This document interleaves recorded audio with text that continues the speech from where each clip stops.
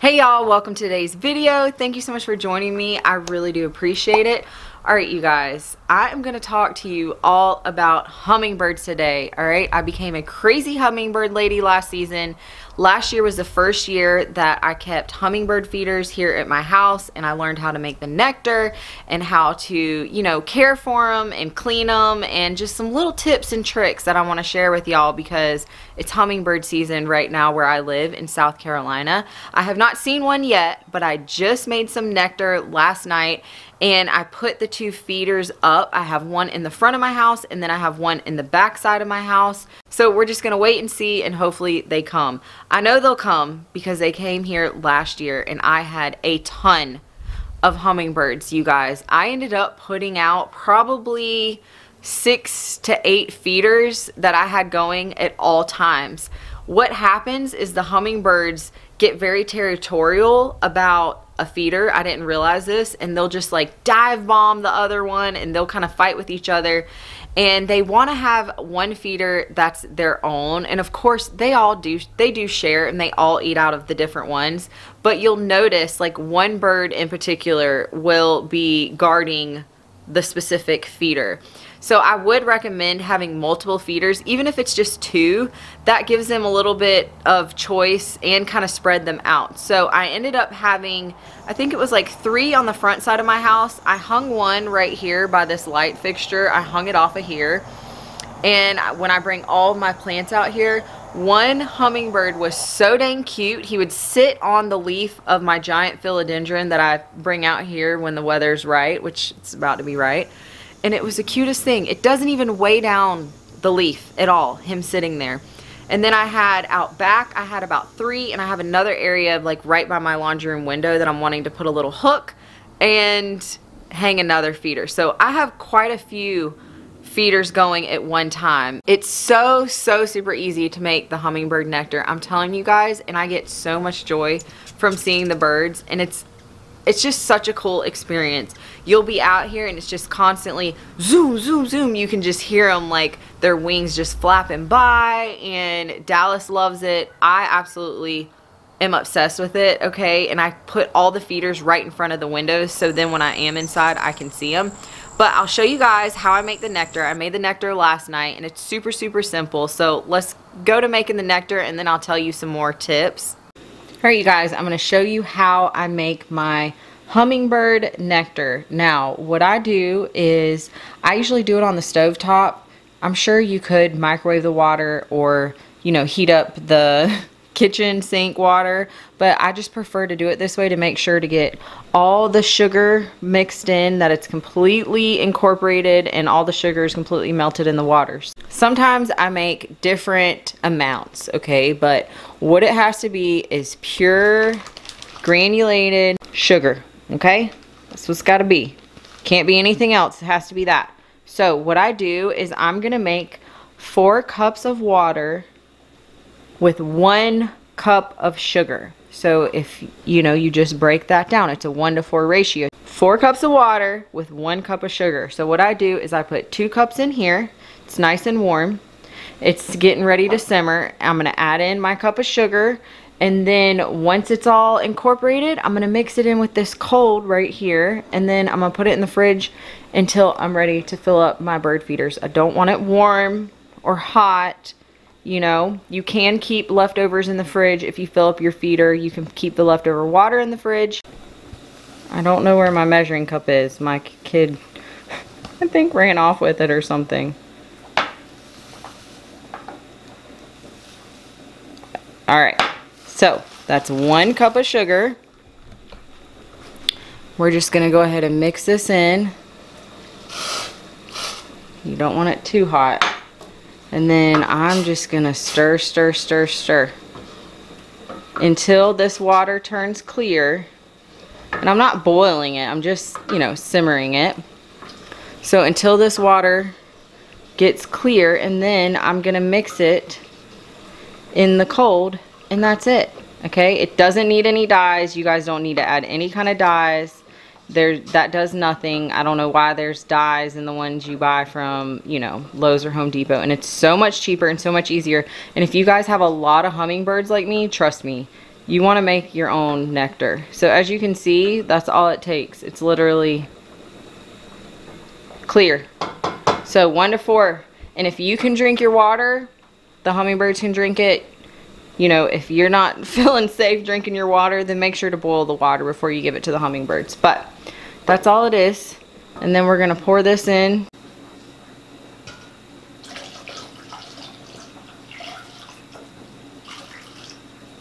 So I fill mine upside down.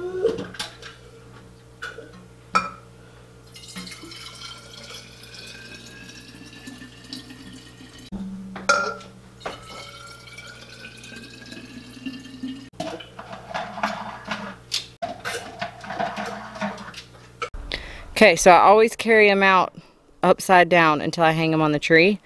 And then I bring a little cup of water from my ant moat. And we're going to hang one in the back and one in the front. Until I see hummingbirds come, then I'll hang more.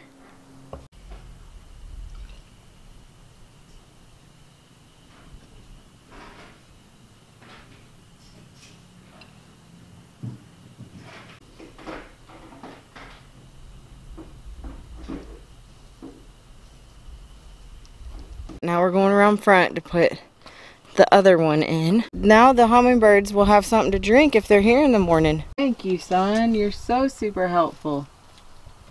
Okay, we're going to fill both the ant moats.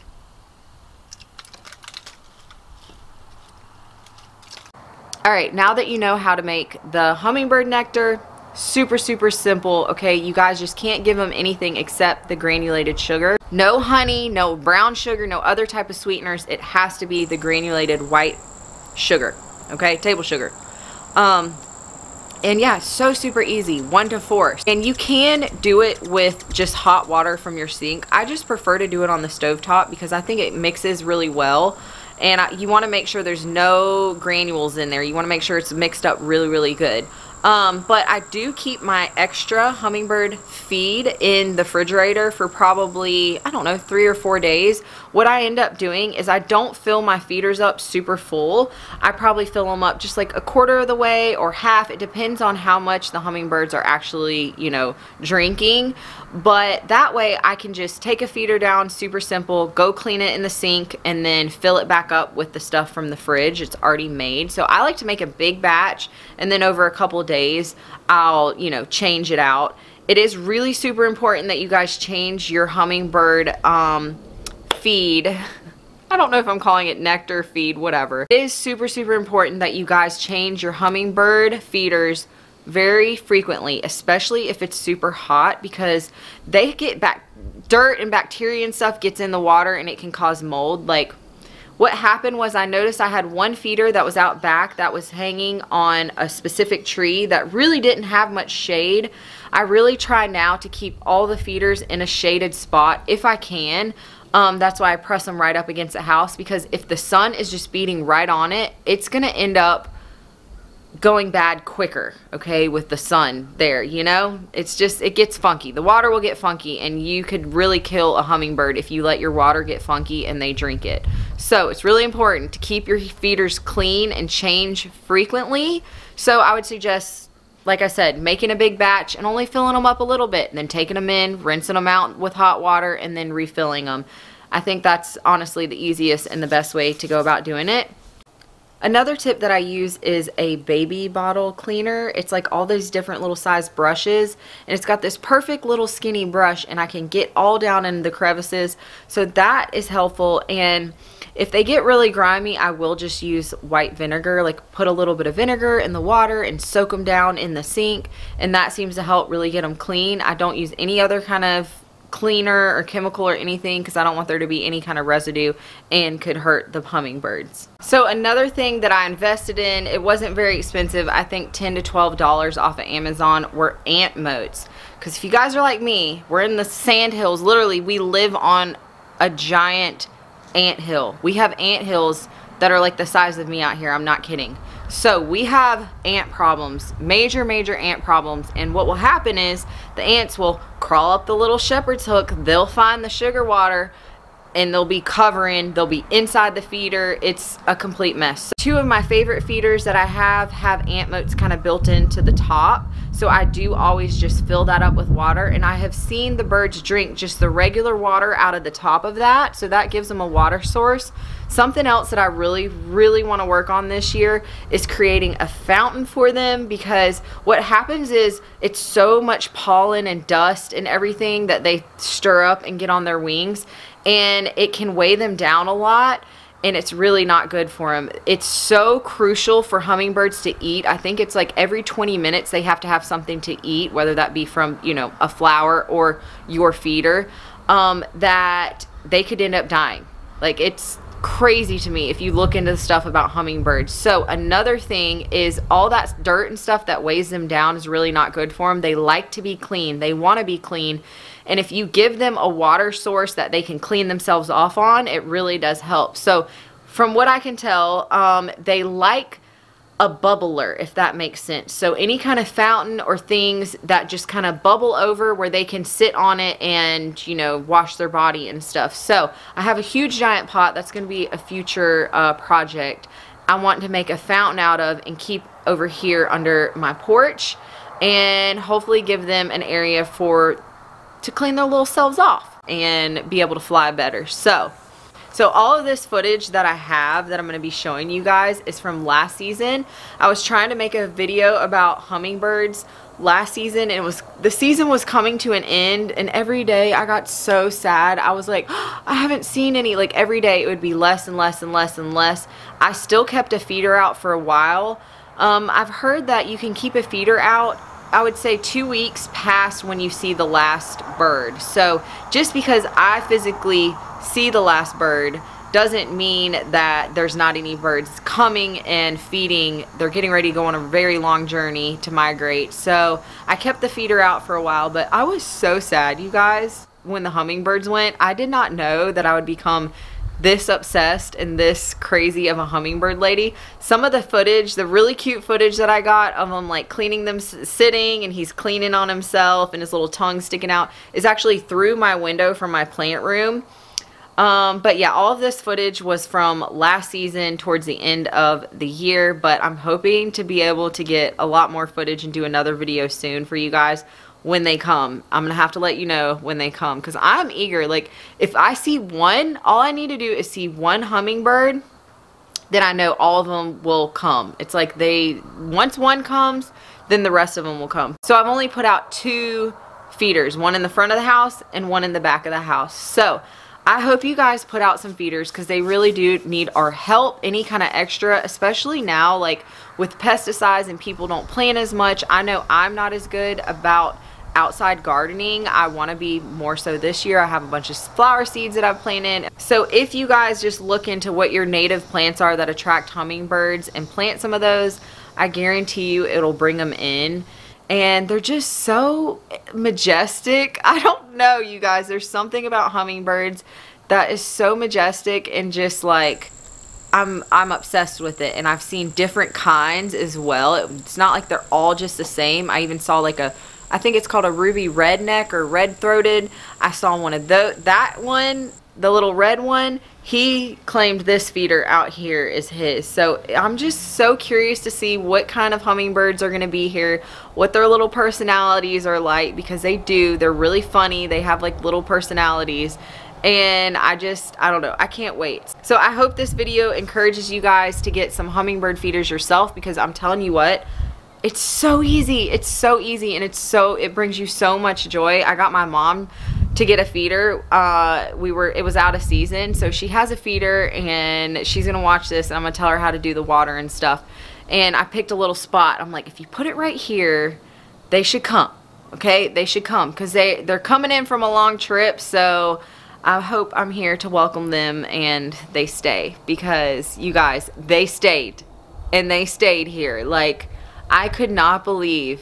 And I don't know if it's just because I'm out in the country, and I'm not sure why I had so many, but I had a ton. Like, at any moment there could be 3 or 4 at a feeder, or there would be one at this one at this one. I would go to the back, you would see them swooping in.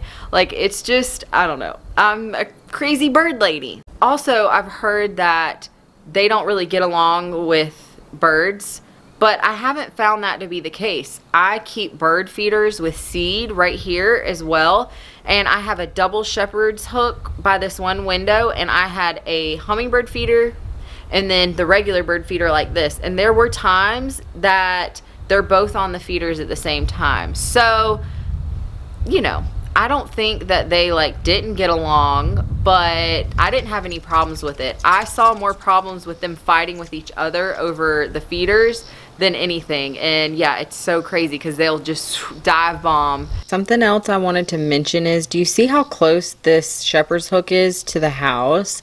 Now that I've been learning a little bit more about hummingbirds and stuff, I didn't realize that it basically, the internet says you shouldn't have your hummingbird feeder right up next to the house. As you can obviously see, this is right next to my house. This hummingbird feeder right here is hanging off of a light fixture, my front porch light. I didn't know that it suggests not to have them right up next to the house because they could run into a window and they can't maneuver as good.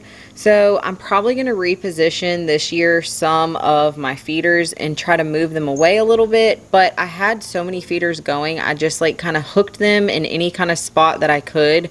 And I prefer the shade. So it's like the water seems to be fresher and last longer if it's in a shaded area like this underneath my porch or closer up to the window. And then also I have a bush that's right on the side of my house in front of my plant room, and this bush is a tuberous flower. It's called Turk's Cap, I believe, and I always have to Google image it to remember the name.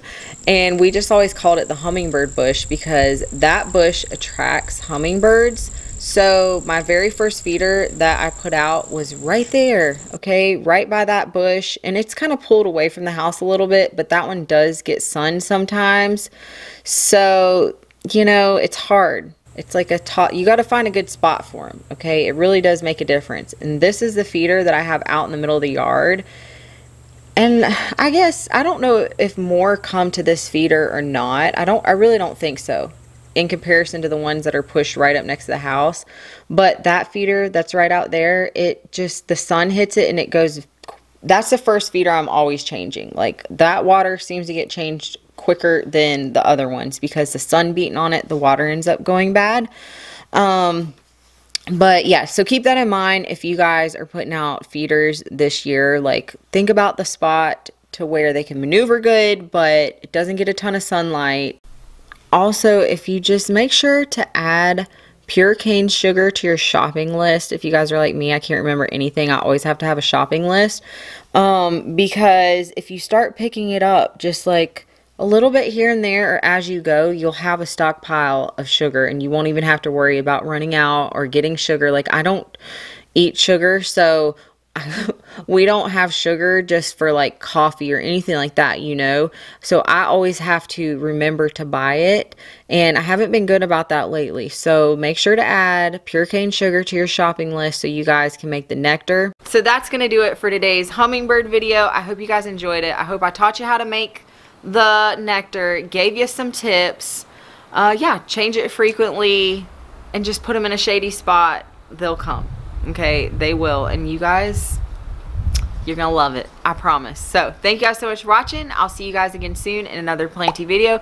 Don't forget to hit the subscribe button down below if you enjoy my content, and make sure to turn on the notification bell because I'm very random with my uploads. But I'll be seeing you guys again soon in another planty video. Bye.